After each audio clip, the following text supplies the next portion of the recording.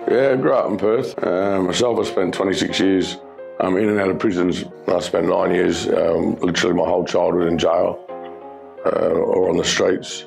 Within a few months, I'm selling 2.5 kilos of meth a day, heaps of guns, drugs, 9mm, 44s, Glocks, dynamite, lots of cash, big factory full of gear. I've got a saying, you can take the prisoner out of prison, but then you've got to get the prisoner out of the prisoner. Prison changes you, not for the better, but for the worse. Young soldier of God, steady march. So my name's Peter Lyndon James. I'm from Perth in Western Australia. Yeah, well, the funny thing about it is, I've written 3 different books. First one is Tough Love, and it shows families how to help people caught up in addiction. My second one is my story about how I grew up and the life that I lived, and then when I got nuked, I had a full-on encounter with God, and then I journaled for 10 years, so it includes all my journals of how I come from my whole life and the battle that I had to go through to change and all the stuff that I experienced. And I just started Shalom, which is a rehab for men, women and children. Probably the largest one in Australia. And I just wrote the story about how that unfolded, and I put the 3 together and made the book. And the third one is how to run a rehab. Especially I went to 16 different schools, I only made grade 6. And for me, trying to work out how to fix people or how to disciple people, using my life experiences and what I've gone through, and I just put it all into a book. I was part of the Matrix my whole life. For me, to the Matrix is like the government system. But Shalom, what we do is not just rehabilitation, but reintegration, resocialisation, and rehabilitation. We focus on all the hard issues. We bring restoration, not just to the root cause of why people are like they are. We get everyone off all medications, including antidepressants and anti-psychs. We also help to restore the whole family, everyone who's been addicted by that person's wrong choices. We get everyone 100% debt-free, fix all their paperwork up, their life and credit ratings and stuff. We also focus on all the general issues. So when everyone who graduates a program, we fully furnish a house for them for free, and give them a car and a licence, and we all get them working all full time with employing the same page as the rehab. Myself, I spent 26 years in and out of prisons from the age of 9 is when I first got put into prison. Mum and Dad, typical story, Mum and Dad split up when I was a kid. I'm the second oldest. Dad went off with a babysitter when she was like 15 and having a couple of kids with her, left Mum with 5 kids. And I was facing all these circumstances I didn't understand. My Mum and Dad split up. I just seen Mum throw a pot at Dad's head. I didn't know that he slept with a babysitter. 2 years later, but I sort of blame my mum for driving my dad away, because when my dad left, the whole family started falling apart. Mum turned to the alcohol and men. Our quality of life went downhill. The car was taken away, the stereo, and we started moving around a fair bit. And Mum kept making silly choices and drinking. And with the men, she got one particular fella. She was with him for many years. He was a violent fella. He used to beat the living crap out of her. And so we'd move from school to school, suburb to suburb, around Perth. And one on about 3 o'clock in the morning, this bloke was beating the crap out of me mum, and I grabbed my brothers and sisters and hid them underneath the bed. And when all the screaming and the crying stopped, I told them to stay there, and I went out to the lounge room. And I was probably 7, and I went out to the lounge room. I see my mum sitting on the end of the couch like this, and I walked in, coming in sideways, and she was bawling, and she turned her head up sideways, and her face was covered in blood, black eyes, and she had her false teeth in her hand, and she was just crying and shaking with super glue, trying to glue her teeth back together. This bloke used to, you literally could say he'd raped my mum. He'd drag her up the street, just done a lot of bad stuff. My mum was alcoholic and went into rehab, and when she went to rehab, all of us kids got split up. My brothers and sisters went to my grandma, and my older sister went with her best friend, and I tried to stay with Mum. And so they put me in foster families. She came out of rehab, and every time she came out of rehab, she went back to the same bloke they used to beat the crap out of her. Eventually, when she went back to rehab, I think it was the second time, I was 8, and I got put in a foster family again. I didn't want to be in the foster family, and I tried to run away, and they caught me, took me back. Mum got out, and I moved back in with my mum, and moved into a caravan park. She went back to the same bloke that was beating the crap out of her, drinking and all that stuff. But I met a young kid there, and he sort of became my mate. And I remember asking Mum if I could stay over his caravan the night. And so I stayed over his caravan the night. And I woke up at 3 o'clock in the morning, and this some bloke was giving me oral sex. It was my mate's uncle. And I laid there frozen solid, and I had to pretend I was asleep. But I'll tell you what, it was petrifying. This bloke was doing to me. And when I got up in the morning, I walked out of the caravan, and I'm walking back to my mum's van. And I heard a voice. I just felt said, "Tell your mum." And then I heard this other voice said, "No, stuff that she doesn't love you. She loves the bottle more than she loves you." My brain thought about it. I mean, if my mum loved me, that bloke wouldn't have molested me. My dad wouldn't have taken off and dumped me. I mean, I wouldn't have been through all the stuff that I've been through. And I thought, no, she doesn't love me anymore. But that was the day. I remember clear as day. I took away the right for her to speak in my life. As an 8-year-old kid, and I just hated her guts with a passion. And just hated her. I started running away and started rebelling. I was angry. I was full of guilt, shame, fear. And they ended up putting me in a children's home, another one.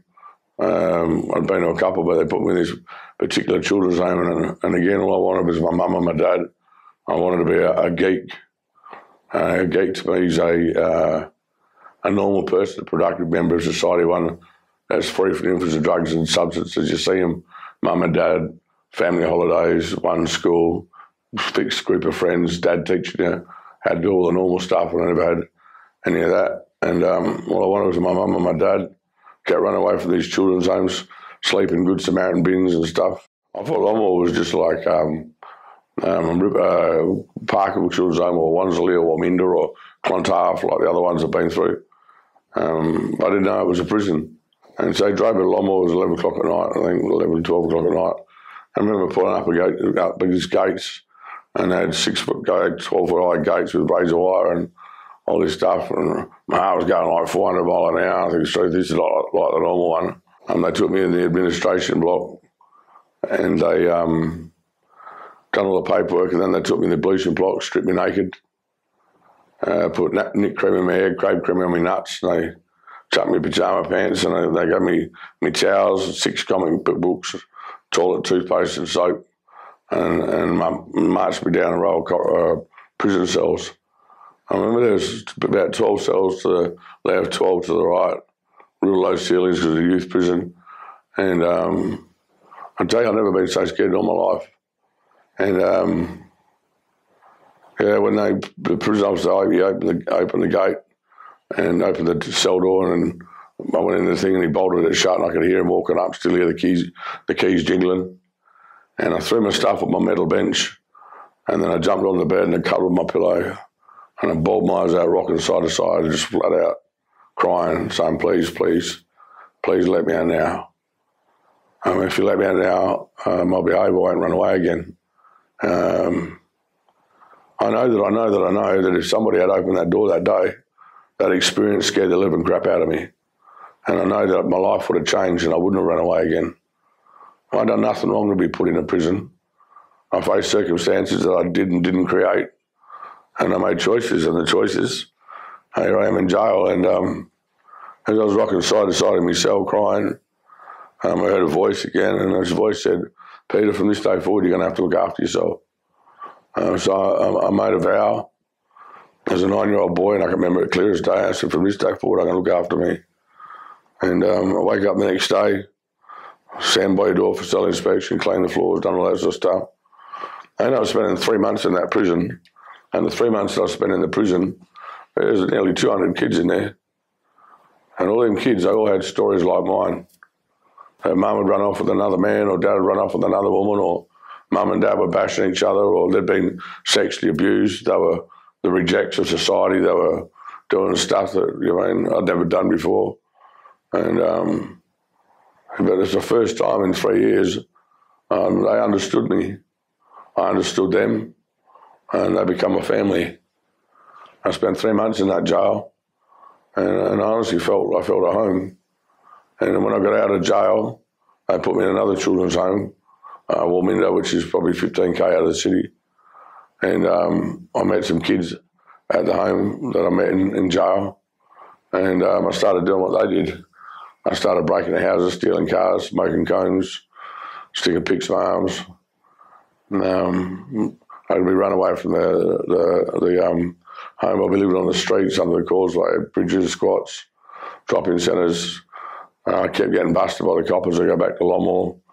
I get 6 months, and then I get out for a week, and then be back in for another 3 months. And then once I got out for a day. But I spent 7 years in Longmore, from the age of 9 to 16. 7 birthdays in a row. Every birthday I was locked up. I become what they call institutionalised. I spent 9 years, literally my whole childhood in jail or on the streets. I've spent in and out of jails right up to the age of 31. My whole life I just wanted to be a geek. I knew in my heart I was a good person. But when you get put in prison, you've got to be somebody you're not. You've got to project an image that people perceive or see to fit in with the environment that you're in. And kindness in jail is seen as a weakness. If someone comes in your slot and they want your tobacco, unless you get up and give them one, everyone's going to come in your slot and just stand over you. So you've got to be somebody not within the prison system. And when you live in that environment for the amount of time that I did, it becomes your way of life. It becomes your standard norm. I can break in a house, steal cars, sell drugs, guns, do all the bad stuff, and I had no conscience over it. For me, it was my standard norm. But I knew it wasn't my standard norm. And there have been times where I tried to be like the geeks and hang around the geeks, but they make me feel uncomfortable. I felt like they were better than me. So I went back around my family. But the problem is my family, which is the criminal, the drug addict, the alcoholic, the abused, they're all doing stuff that I don't want to do anymore. And it wasn't as easy as just saying stop. But every time I was locked up, I used to go to these Christian groups come in there. And every time you come in, they wanted nothing from you. They just loved you. And they never wanted anything from you. You could let your guard down. You could just be who you were. And originally, I used to just go there for a perv on the Sheilas and have a free feed. And I'd done that every time I was locked up from probably 9 right up to 18. And I always knew something was there. But it wasn't until 1987 it was. I was in Riverbank. I just got a 14-month whack, and then they put another 5 months on it. But this Alan Shepherd and Maureen Shepherd from Broken Chain Ministries, they come in one night and they chuck this video on. And the video is called Crossing the Switchblade. And I'm watching this video, and the scene, and this fellow's name's Nicky Cruz, and this scrawny-looking preacher had come down from somewhere. He got called by God to go tell this fellow that God loved him and had a plan and purpose for his life and all that. And I'm seeing this gang member, I'm seeing the struggles that he's going through. He had the same struggle that I had. He's around all these people. They're staunch. I mean, he relates to them, they relate to him. But inside, he didn't want to be who he was. He didn't want to do what he was doing, but he was doing it. And he wanted over here, and it was like having this big full-on spiritual battle within him. And to cut a long story short, anyway, they were in this big hall, and this David Wilkinson called him up, and the 2 gang leaders up. And I just remember this gang leader falling to his knees and bawling his eyes out, crying. And I'm just like, yeah, man, what's happening here? Man? Just like, and then to show the rest of the movie, he started dressing like a geek. You know, he got rid of his colours. He cut off ties with his past. He's handing out soups and bowls and food. And I'm thinking, oh, you got to be kidding me. Man, if he can change, I can change. I mean. And I remember going back to my slot, and I got on my knees that night, man. I got on and I said, God, if you're real and you can change that bloke's life, you can change mine. And I'm telling you, mate, boy, brother, his presence just smashed me. I had snot coming out my nose, tears coming out my eyes, and his presence just filled my cell. And he gave me a scripture, or a verse. It was John 8:32 says, "You will know the truth.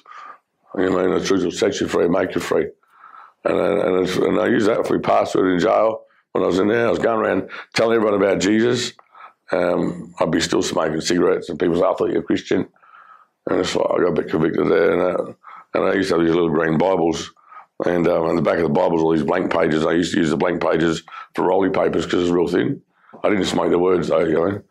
And but I go around telling everyone, I even had Bible studies in my slot. The Screws let me have a couple of fellas, and then we had 3 or 4 fellas. And that's when God really become real, revealed himself to us.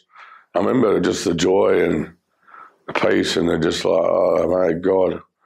And anyway, I was due to get out soon, and they had this CBOP challenge for youth camp, where you go up north and you do 3 weeks of trekking and a survival course on a station and walking through the hills and gullies and abseiling. And I've never done stuff like that. All I did was steal cars and do stuff. And I begged them to ask because God never can let me go on this thing. And then I prayed, God, please let me go on this thing. And God will give you what you want even when it's bad for you. I shouldn't have went on that camp. And when I went on that camp, I stopped reading my Bible. And within 3 weeks, my heart had gone hard. And when I come back, I was supposed to move in with a pastor. And I just went straight back to the streets and doing what I'd done. And I knew God was real, and I just kept doing what I was doing.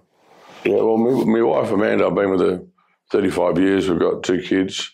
I've got 3 kids, including my daughter. But I met Amanda when I was 19. She'd moved down from Mongan Hills.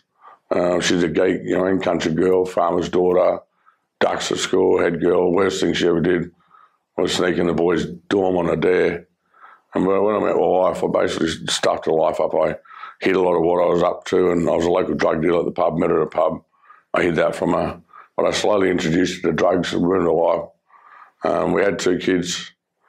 I've got a son, Peter, another son, Ryan. And the whole 6 years, I never spent any time with my kids. I didn't know how to be a dad. I never had a dad.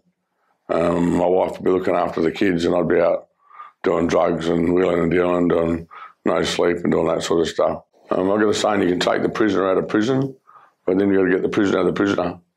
And even though I wasn't in prison, I was in prison. I don't care what people say. I didn't physically spend 26 years in prison. I spent 26 years in prison. You can take the prisoner out of prison, but then you've got to get the prisoner out of the prisoner. Prison changes you, not for the better, but for the worse. And it separates and makes 2 cultures of society.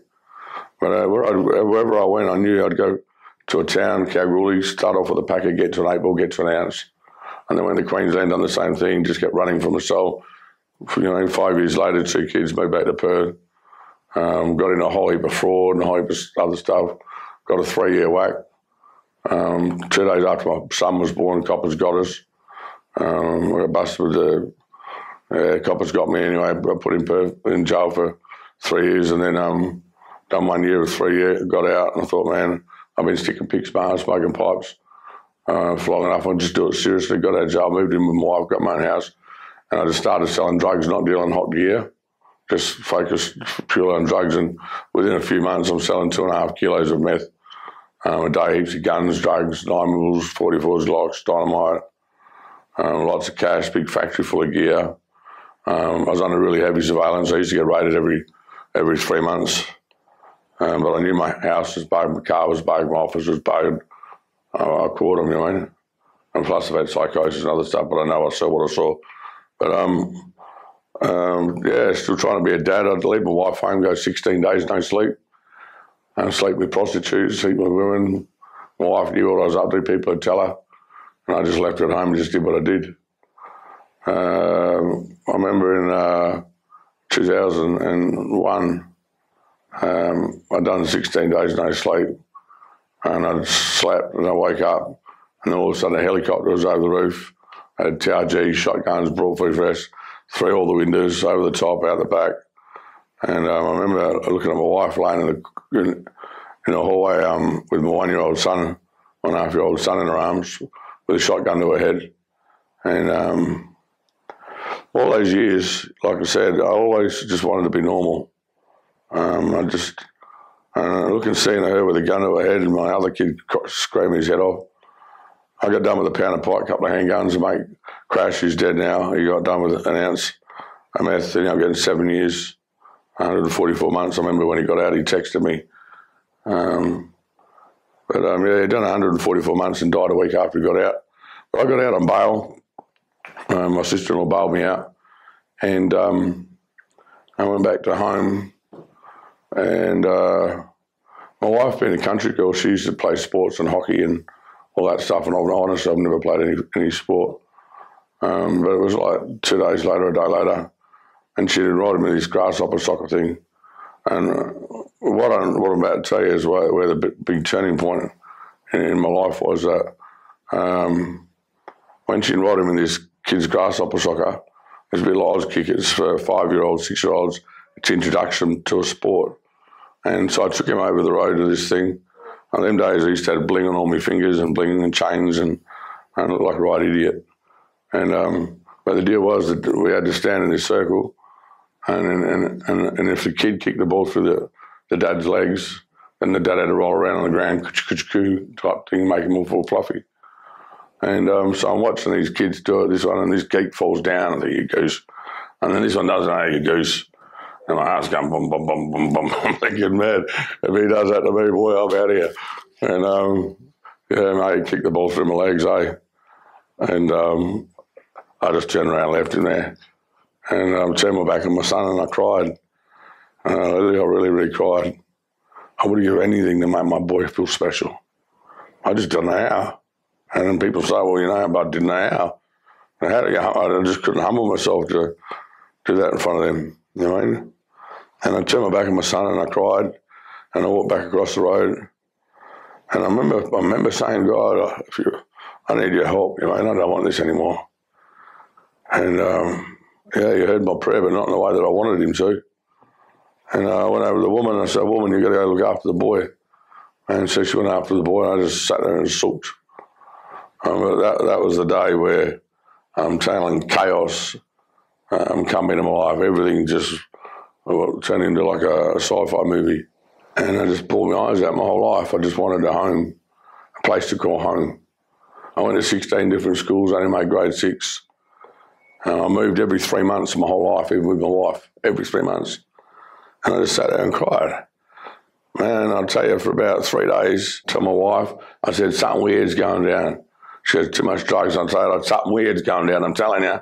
She goes, no, too much drugs. I said, listen. And I said, right, I got a plan. I got a brand new V8 1500 Cruiser. And I had it in the carport. I had a big factory full of cars and bikes and all the stuff. And I pull out 20 grand here, 30. I just fall it up. I had this brand new V8 1500 Cruiser. And I got her, and I said, right, flick the roller door up, and then I'll give it a. And so she flicked the roller door up, and I just snaked it, you know, just straight out the front of the house, straight through the dirt. It was like 200 metres of beach sand and hit the highway. And I thought, now, they won't catch up to me now, you know. I even went over the top of a footbridge. And so I lost the coppers. And then I'm driving along, and I'm out in a place called Wanneroo's out near the coast. And I'm driving along, and I'm heading out of this near up. And I hear this voice, Peter, I want you to follow me. I want you to follow me. Oh, mate, pulled the handbrake on, got off the side of the road, ripped up the helmet apart, pulled the skin out, trying to look for the microphone that was in the helmet. That said the voice, and there's still nothing there. So I walked over to the other side of the road, I started hitching. And I just put my thumb out, and within 5 minutes, this young couple pulled over. And I got in the back seat of the car. That would have been 1920. And he was driving, she's in the passenger seat. I'm sitting in the back seat of this car, and my driver along, he says, oh, yeah, I just got to get a phone box, mate, and ring my missus up. And we got about probably not even 3-4 cars up the road, and this dude, he leans over and he says, mate, I really feel like I got to tell you something. And I said, oh, yeah, what's that? And he said, God wants me to tell you that he loves you and that he has a plan and a purpose for your life. When he said that God told me to tell you that he loves you, I just busted it, mate. I just broke down, bawled my eyes. I hadn't heard from God since I was in the riverbanks, 15 years before. And I said, bro, get me out of your car. And so I made him pull over, and I got out of the car and I went in the bush and had a good sook, blew the snot out of my nose and cleaned my beard up. And I walked inside, and I remember I used to have a competition with another mate, the one that died, who could get the biggest diamonds and bling and chains. And I put all my chains off, pulled my rings off, and I threw them in the bin. For nearly 2-3 weeks, someone, ever since I prayed that prayer, is leading me all over Perth, offering me everything I ever wanted. And I want this, I want to change. Yeah, and I went inside, told the missus, said, we got to get out of here. She was going to ask to get out of here, grab your bag, pack some clothes tonight, we're off. And found this motel. She said, I moved into the motel. You know, and then I went to sleep. And I woke up 3 o'clock in the morning, man, and I had a dream. And in my dream, and God was telling me, you're going to travel the world with a group of Christian people, and you're going to tell them how to change your life. And that same feeling that I had when I was 17 in Riverbank, His presence was just watching me. I'm bawling my eyes out. Basically, just sprayed up a bit. We drove around all day. Every time I tried to pull in a church, I heard His voice, not that church, not that church. That afternoon, 5 o'clock, 4:30, I put in this church in Morley, New Life Church. And second I walked in the doors, the kids went that way. And then me and the missus went this way. But I walked in the door, and the second I did, man, I tell you, every part of me started shaking. I'm bawling my eyes out, crying. And at the end, he gave an altar call. If you're sick of your life and you want to change, if you're sick of your life, you're sick of your sin, and you want to change your life, God's here to say that He's going to help you. Just come to the front. I mean, I went up the front and prayed the prayer, bawling like a 2-year-old, heard this voice loud as the day. It said, now give up everything you own and follow me. And I gave my heart to the Lord. My wife came up with me. She just didn't want to be left in the seat. She didn't understand what was happening. And then so I did exactly that. I went and gave away the cars, went and gave away all the hot goods, everything I bought with drug money. I emptied my house out and I moved out into Gin Caravan Park. At the time I was on bail for a pound of pot, a couple of handguns. I had a dodgy lawyer. I swapped my dodgy lawyer for a legit lawyer. And I just slept for days. I spent 3 weeks out the caravan park, 4 weeks. I was on bail for court. But when I was out there, he said, I want you to write your life out. And so when I wasn't sleeping, I'd write. When I wasn't sleeping, I'd write. And I wrote right up to the point where he did what he did. And then I heard him say, now we've written the first half, let's write the second. And I closed it up and I didn't look at it for 20 years. That's the first part of my second book. But I ended up going to court, got 4 months jail. And even that, man, I'm telling you, he's a logistical mastermind. He can put 1,000 people in one place for half a second just for you. And how he had favours in the courts. I've been to court thousands of times, mate. I've been first court, second floor, third floor. And, mate, I was at the 10th floor. I only had a judge, a prosecutor, and 2 other people. And they're all doing whatever they could to give me favour. They had a handgun charge. They dropped this, but they had to give me 4 months jail for the licence. I'm telling you, whatever it was, it was just, I reckon the surveillance crew that had unmanned the surveillance scene that I really done an effort to give up everything. And just the way that God did what He did.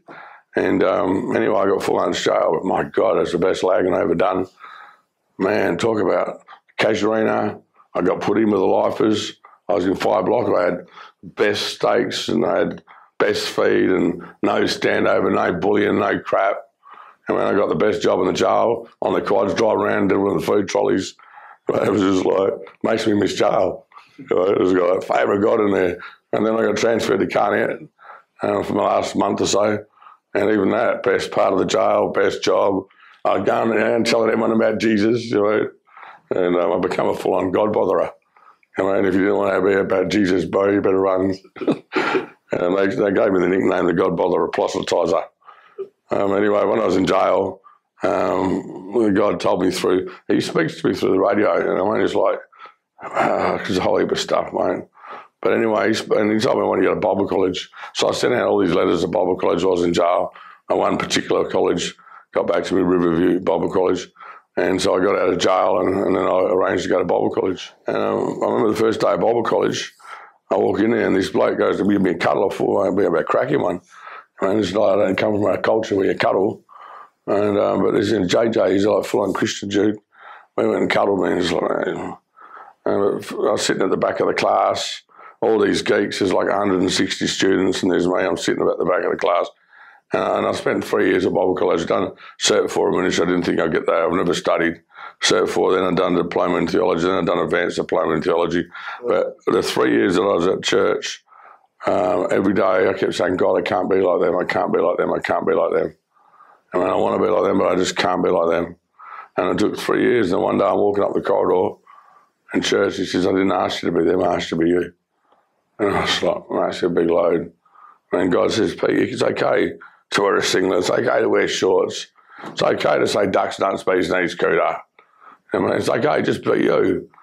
And so I just was me. And then that voice, I often tell people who don't believe in God, there's a light, there's a dark, there's a good, there's a bad, there's a God, there's a devil. You call it light and dark. But they're on your shoulder. And that's the one that says, Peter, you're making a mistake.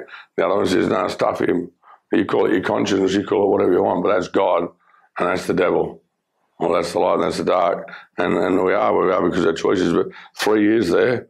Then I went from there to Acacia Prison. In 2005, I volunteered as a prison chaplain at Australia's largest private prison. I was in there 3 days a week. First day in the prison, I walked in after doing my induction, and I seen all the boys and stuff. And one fella, he said, hey, Lyndon James, what are you doing here? And I said, I got the keys, but and I knew all the fellas in jail because I grew up with them, you know. And they just been going in and out, in and out, in and out. Like I've been going in and out, in and out, in and out. But this time I'm in with Jesus and I'm not, and I can walk out, you know. I got a call one day from the jail. They'd just done some changes.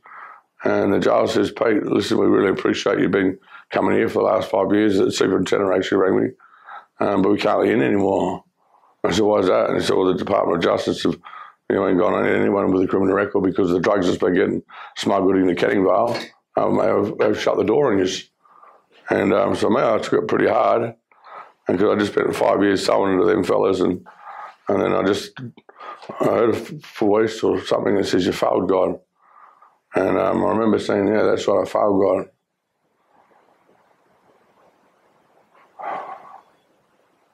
And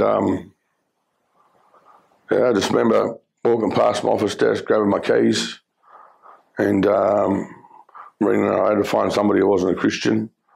There was a girlfriend from about 30 years back, and I went and scored an 8-ball. And, and I just slept with her, smashed the 8-ball over a day or two. I've been a Christian 10 years. And slept by my last back, went to the Knockers, slept with a couple of prostitutes. And then when I come home, I had to tell my wife what I did. 10 years I've become a Christian. And if you had told me that that I could have fallen, I would have thought, no way in the world I could fall. You know? Man, I went from a God-bothering, proselytising Christian, man, I'll tell you what, I'm so sorry for what I did. I love God, God's my dad. And I just really should have done that. And I had to tell my wife what I did. And I had to walk her through not hating the woman that I'd done it with, because she knew her. And but that began 13 years of hell. And then I was in this big pit. And that began, like I said, the 13 years of hell. I believed and opened a door spiritually that allowed all this crap in. And so from 2010 onwards, I started this shed ministry. First text out, I had 200 blokes rock up. Sitting up there interviewing people about life, a bit like what you do, and the struggles we have as men. And when I'm not on the thing, I'm in the toilet on my knees. God, where are you? God, where are you? God, where are you, God? I've never felt so alone in the last 13 years. But yeah, I have to go up there. And when people want you to pray for them, you've got to pray when you don't want to pray. You've got to encourage people when you feel like you're going to hell. But it humbled me and it broke me 2012. In 2010 and 2012, when I wasn't doing the shed ministry, I'd be volunteering in the streets in Perth. And all these people kept coming to me, asking me to help them change their life like I changed mine. And so I'd take him to this rehab, and I'd take him to this rehab, and I'd take him to this rehab. And once I even had a bus and took 12 down to one particular rehab. And they just kept coming, mate. And but every rehab, and I volunteered all these different places, all they did was take them from an illegal drug to a legal drug. Well, they took them to this one, and that was just too Christianese. It was just like pushing steak down the kids. It was like, hallelujah, praise the Lord, glory here and glory there. And, mate, and over here, it was just like, it wasn't truth. It was just Band-Aid stuff. And that was the beginning of Shalom, basically. So instead of all these other rehabs aren't working, and I've been part of the system, prison system, matrix in and out. I've seen it as a prison chaplain 5 years. I'm going in and out, 2.5 years of all these rehabs, none of them are working. I'll have a crack at it. And that's what I felt God was saying, have a crack. And I thought it'd be as easy enough as just sticking fellas in there and putting out a couple of house rules, but my God, I didn't ask to run rehab. It's like the last thing I would have chose, you know. But you don't get a choice. And basically for the next 10 years, I developed stage 1, which goes for around 3 months, and then I wanted to, I've cleaned up the heart, and because out of the heart flow the issues of life, or out of the heart flow the consequence of life. It's about cleaning the heart up. 90% of the people that I deal with, the root cause of why they are like they are is childhood trauma. And so I just discipled them, and I started working on cleaning their heart up. The word shalom means love in its purest form, truth, honesty, and I call it a shalom discipleship house, begin with end in mind. And they come in busted and broken, they go out shalom. We're 100% self-funded. God has given me everything that I needed over the last few years, and he's done what he's done, not because of me, but in spite of me. And if it wasn't for me stuffing up, he used to say to me, Psalm 46:10, Psalm 46:10. Well, I know what Psalm 46:10 says. It says, be still and know that I'm God. And in the jail, he kept saying Psalm 46:10. And one day I picked up my little book, but it was a NASAB, New American Standard Translation. I picked it up and said, cease striving. Be still and know that I'm God. Unless the Lord builds a house, they labour in vain to build it. He let me have 5 years of running around like a proselytising, preaching Christian in a jail, being a God brother. I've probably done more harm than good. And then he humbled the living crap out of me. You know, and it's like when I started picking my arm, I was 10 years as a Christian. I used to tell people, how dare you, and here I am, I mean, humble pie. And it's just like every day, it was just like, I was like a timid cat. And I had no plans, I just need to get through today. Seek first the kingdom of God, just one day at a time, one day at a time, one day at a time. How I used to walk was flat out. Now I'm just like, you know, and I've just watched over the last 10 years what he has done. He's got each house. He taught me. I used to have dreams of showing me what it is and how to do it. And so we've got stage 1, stage 2, stage 3, stage 4, stage 5, 160 residents, men, women and children. And I've watched him do what he done, not because of me, but in spite of me.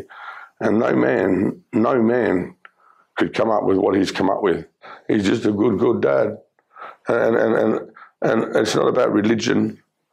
It's about a relationship with a living God that loves us.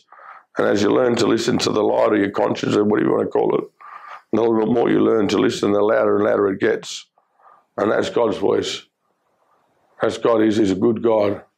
One wants to give you life, one wants to give you death. How do I get joy? Just seeing what he does.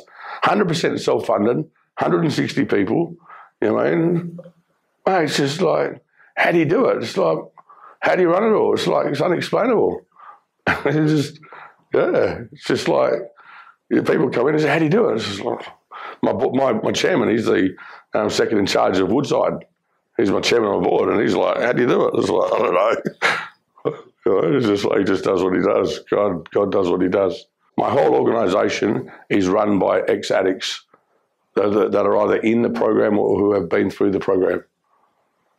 You know, and it's amazing. He calls the unqualified and he qualifies them. For me, faith starts with a prayer. When no one else is around, you just say, God, if you're real, I want you in my life. That one step, he says, if you take one step towards him, he'll take 1,000 towards you. He's not going to push himself on you. You're not a weed. You are good enough. You do belong. And I'll tell you what, the life that you have in him, no eye has seen, no ear has heard, no mind could ever conceive what God has prepared for those who love him, for those who have been called. If you've watched this podcast from beginning to end, you've been called by God. your name is written in the Lamb's Book of Life. He's calling and he's knocking on the door. Pray the prayer. In Jesus' name I pray. Amen.